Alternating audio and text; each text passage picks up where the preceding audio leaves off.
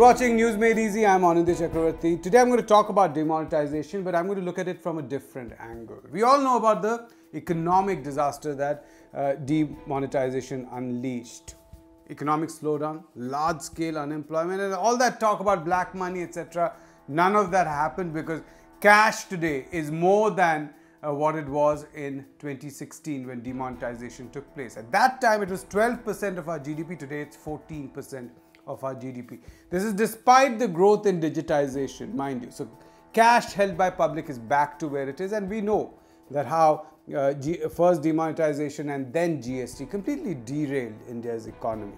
All right, but the mystery is that a policy decision, a sudden policy decision like that, which affected so many people badly, how did that lead to the BJP gaining politically, electorally in many parts of India, especially Uttar Pradesh, which had assembly elections within a few months of the event itself, right?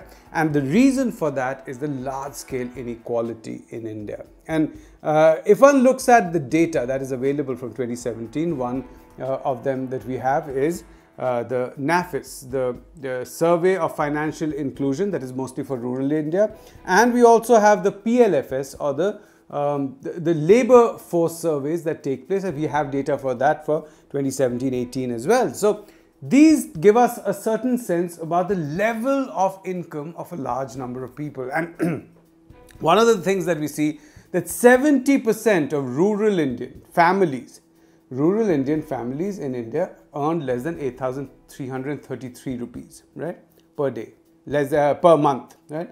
And what does that mean? That means that if they actually went out and got about, let's say, 20 days of work, right, even then there is very little chance that they had seen a 500 or 1,000 rupee note.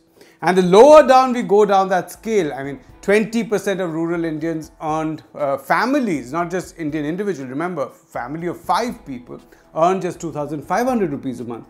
There's no chance that they had seen a 500 rupee note at all. So a large chunk of rural Indians had no everyday interaction with 500 and 1,000 rupee notes. So that gives us a very clear idea as to why these people were not affected by demonetization. Okay, you might say, all right, but you know, there are businesses that they deal with. They have their employers. The employers were affected by the sudden disappearance of 500 and 1,000 rupee notes. And what happened to them? If the employers were affected, they were not going to give jobs to these poorest of poor people, right? And ultimately they would be affected. What one can call the trickle-down effect of demonetization, that would have happened.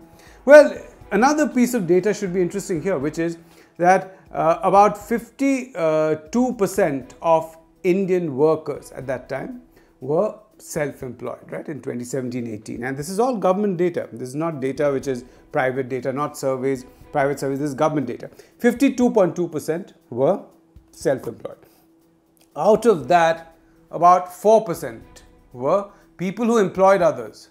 So you can imagine, effectively 50% of people who had a job or work in India, who were employed, right, were own account workers. Own account workers means that they did not employ anyone. Maybe their family, but no outsider. They earned their own living. And most of these people that I told you, a large number would be in agriculture, but some in various trades, right?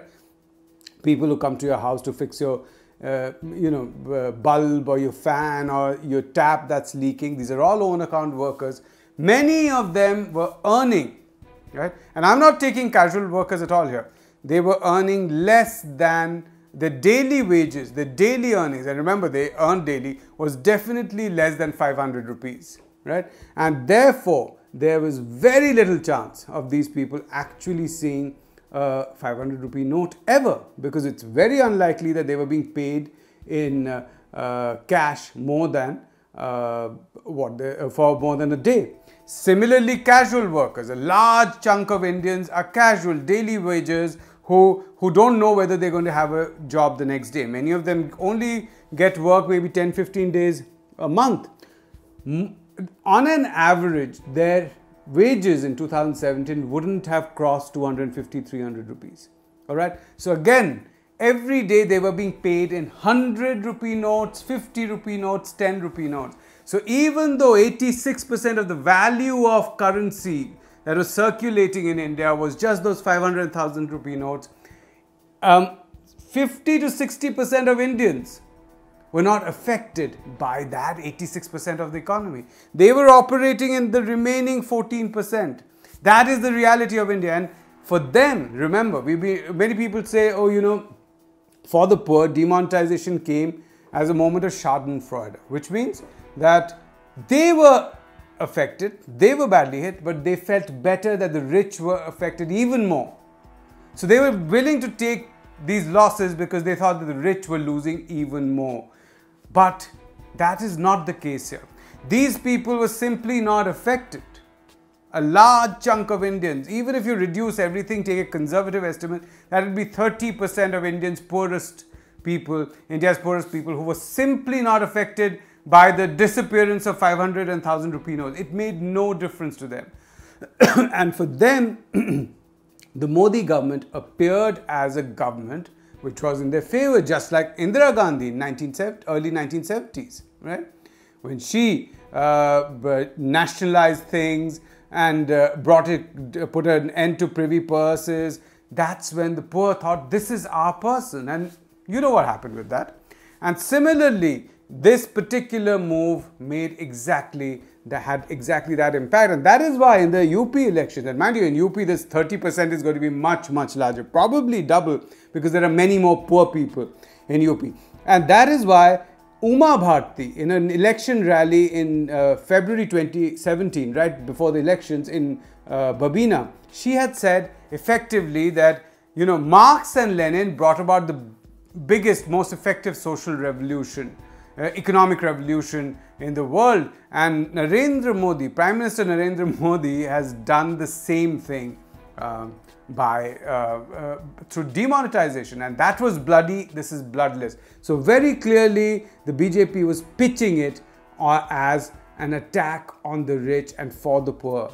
Again, as I said, the poor saw this as a government which was for them. It took some time, almost 2 years, for that trickle-down effect to affect the poor as well.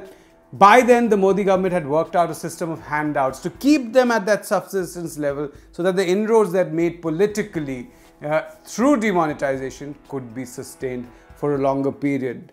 And this method continues even now, where the poorest are given basic handouts, very little money, just enough to sustain themselves at their income level, without any new jobs, without any economic opportunities, and they feel gratified, they feel grateful that they're getting this. And that is the way in which the BJP's economic policies, which are disastrous for the overall economy, still manage to win votes. That's the show today. Keep watching NewsClick and do subscribe to us. Go to our website, see there are various subscription options, which is going to help us sustain this kind of journalism. Thank you for watching.